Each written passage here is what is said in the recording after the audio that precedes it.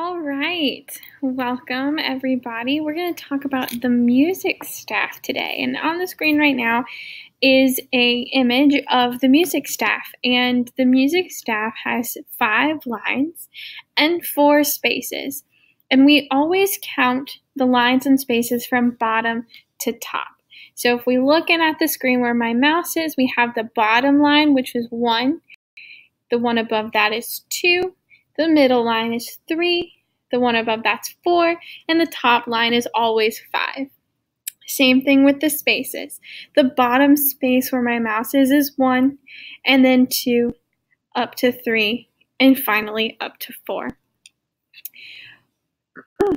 When we have the music staff, we also have this fancy squiggle thing over on this side right here, and it's called the treble clef. And the treble clef is what tells us the names of the notes that go on the music staff,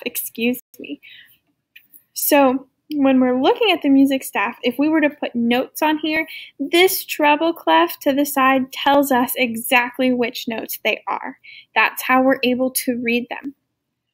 But all we're going to focus on this week is being able to tell high notes from low notes on the music staff. So if we look here, I've added 2 notes for you.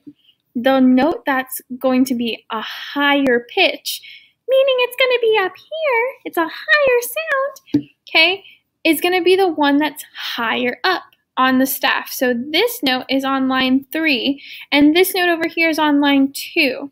And line 3 is higher than line 2, so we know that this first note is going to have a higher pitch, a higher sound, than the note next to it, which is right here. All right? And we can look here, too, and we can see the same thing. This note is way higher on the staff than this note over here, and that's what makes us aware that this first note is going to be a higher sound, and this note will be a lower sound, right? But notes can go on lines and on spaces. So here's another example of notes on a line, and here's an example of notes in the spaces. All right, they can be on lines or spaces. And they don't have to be super spread apart either, okay? These notes are far apart like across, but they're only one line away from each other. But one note is still higher than the other note.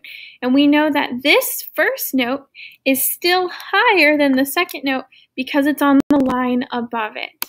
Okay, just like here, we know that this first note is higher than the second note because it's on the space above it. Okay, it doesn't have to be a huge leap. It can be close together and still be a higher pitch. All right? So there's your really brief introduction to highs and lows and the music staff. And now I want you to go check out our Google form under our Empower assignment so that you can test your knowledge on the music staff.